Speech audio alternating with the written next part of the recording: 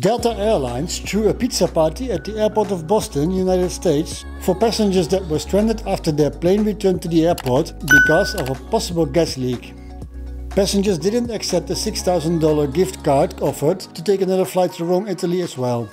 The passengers earlier were confronted with a delay of some 12 hours before the plane was eventually able to depart, only to return a short while later, leaving passengers stranded at Boston instead of their European holiday destination. Delta Airlines eventually refunded the passengers for their cancelled flight and also offered to pay for any non-refundable accommodation that the passengers could not use. Most of the passengers departed for Rome on even later flights. This leaves me guessing why the passengers didn't pick up that $6,000 gift card offer. I expect it to be relatively easy to spend this as cash on future flights, which means a delay of 1 or even 2 days would have been very well compensated.